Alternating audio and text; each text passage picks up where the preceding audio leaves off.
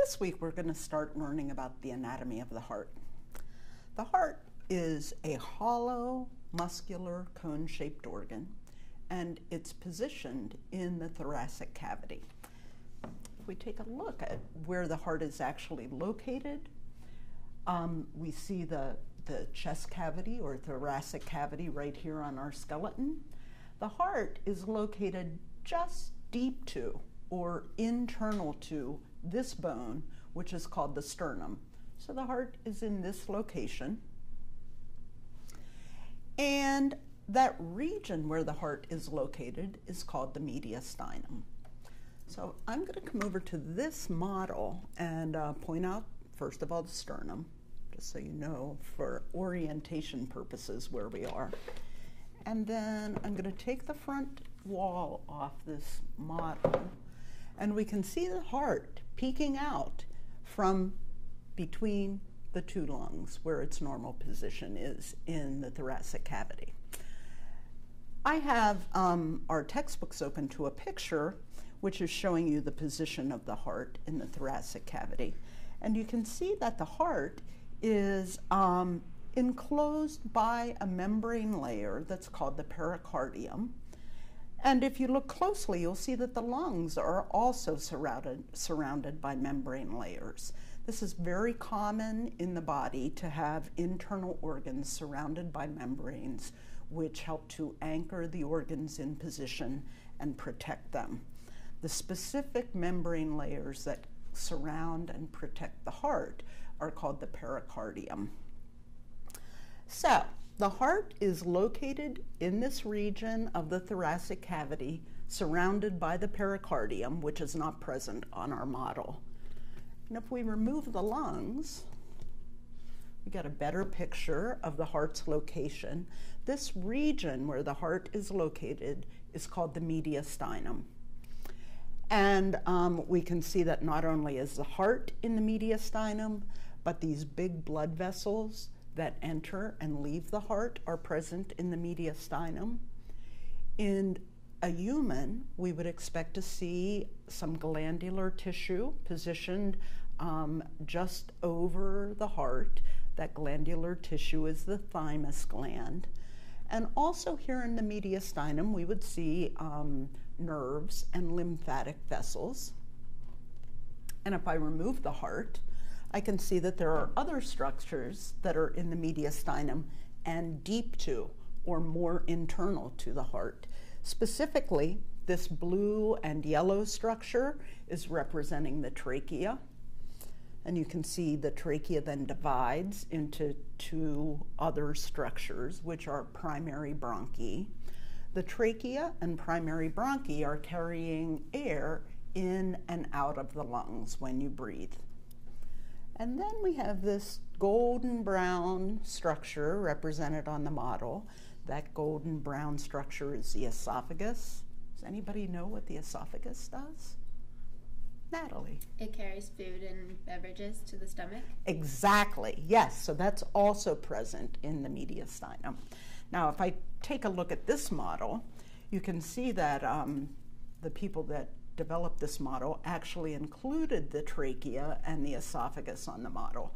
So you can see that, you know, as the heart is in position in the thoracic cavity, those structures are passing posterior to the heart itself. Okay, so now that we know the location of the heart in the thoracic cavity, it's a good time to start thinking about the internal structure of the heart so that you have a better sense of how the heart can function as a pumping organ.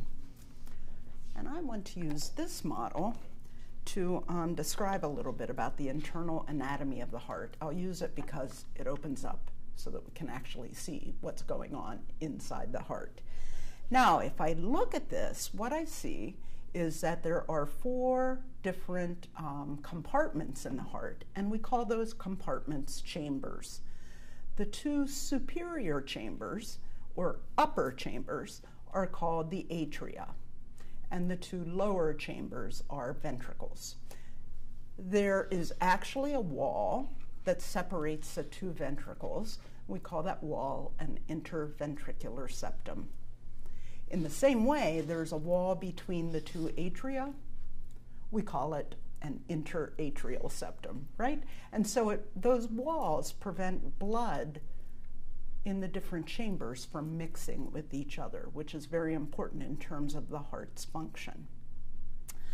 Now, the first chamber that I want to talk about is this one, which is the right atrium. Professor Skanga, you said the right atrium? Mm-hmm. To me, that looks like the left. Could you explain? Oh, this is also anatomy. This is anatomy terminology. When we refer to the body, we refer to all of the positions and locations in the body using anatomical position as our point of reference. And so, point out for me where your left hand is. Let's everybody raise their left hand. Okay, you can see that the hand that I'm raising is my left hand, but it looks like it's on the opposite side, right? So when we refer to anatomical terms, we always have to think about them as they would reference our own left or our own right. So this is my right hand and the right atrium. And if I held this heart in front of Stephanie, she would agree that that's right, okay? So that was a really good question, and it's very confusing for people as they start to learn anatomy to keep left and right oriented properly. So we have the right atrium, and the right atrium receives blood that's returning from various parts of the body.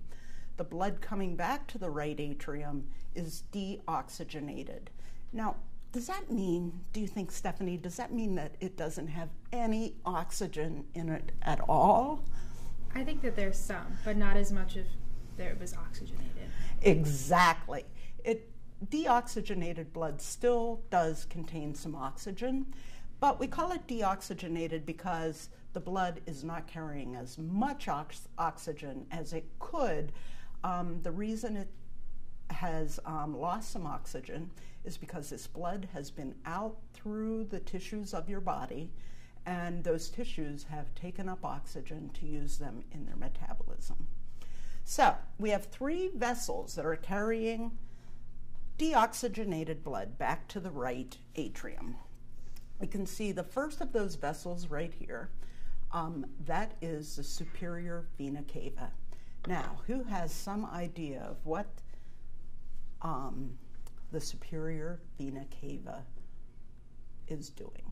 Where is its blood coming from? Greg? So it returns blood from the upper extremities and every area above the heart? Excellent, excellent. So if we go back over here, we can see the superior vena cava, and we get a sense that it's carrying blood from the head and neck and the upper extremities, just like Greg said. Excellent.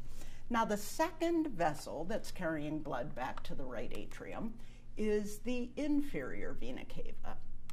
Where's that blood coming from? Steph? The blood from the inferior vena cava is coming from your lower extremities and your abdominal cavity back to your heart. Exactly. So you can't really see it very well on our torso model, but I can tell you that the inferior vena cava is right here, and it's carrying blood from all of those lower parts of the body up to the right atrium. There's one more vessel that's carrying blood to the right atrium that you can see right here on the back of this model. That vessel is called the coronary sinus, and it's actually carrying blood that has been circulated through the coronary circulation. Has anybody heard that word coronary in terms of blood vessels before? Steph? Does that mean it's supplying the heart? Exactly. So this blood that is being carried into the right atrium by way of the coronary sinus has been out through the blood vessels that supply the wall of the heart itself. And now that blood is deoxygenated and it's coming back to the right atrium. Now, after blood flows into the right atrium, then it passes into the right ventricle.